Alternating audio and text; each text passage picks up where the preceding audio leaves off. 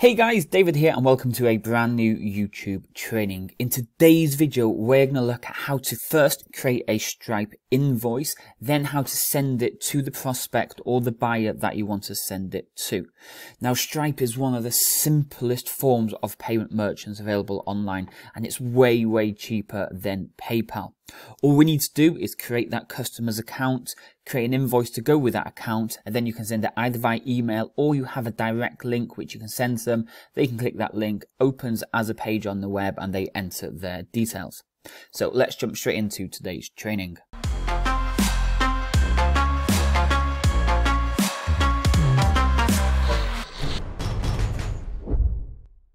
So first of all, head over to stripe.com. Up at the top right, click dashboard, and then it may ask you to log in if you're not already logged in.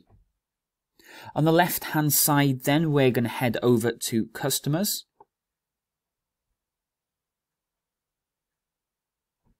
We're going to click new, and we're going to give them a name. So let's just call it my name, so David Kyle.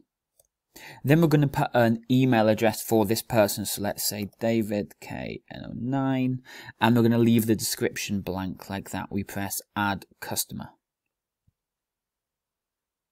You might need to re-enter your password if you haven't done it already.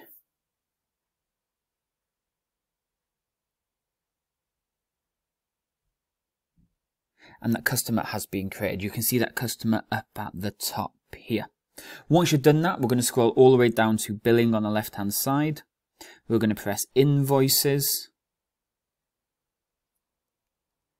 When this page loads up, we're going to press new again at top right. We're going to select a customer. You're going to find that customer, so it should be the latest one that you created. And then we start filling this in. So let's just say test product. The price, let's say, is £100. We scroll down. We're going to say the payment is required after 1 day of the invoice sent. Include a Stripe hosted link that needs to be ticked. And if I just move myself out of the way there, I would press send invoice. Let's have a quick preview first though. So this is what they're going to get in their inbox. So an invoice from Fit Pro Web Design, the amount, and then they click that button to pay. So I would press send invoice and send again. Now this invoice has been sent directly to their inbox. Now if you're on a call with somebody and you want to do that, you just create their you just say, okay, let's get you set up. You'd take their, or create them as a customer. You'd come to their invoice, you'd create the invoice and you'd send it. But before you put before you'd hang up, you'd scroll all the way down here to where it says this link. So the payment page link, you'd click that so it opens, and then this is the link that you might want to Facebook message them or send to them. By having this link here, you send it straight to their messenger inbox or text them or WhatsApp them, however you're speaking with them. They enter their card details here and press pay invoice.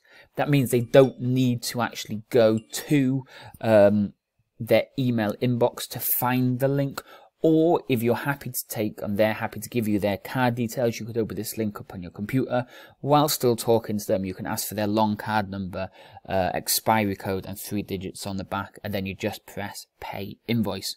So that is a really quick way on how to first create a customer within Stripe, how to create an invoice, how to send them an email invoice, and also how to send them a URL directly to the invoice so they can pay directly on their computer, or you could potentially take payments directly from them while on the phone using Stripe as your payment method.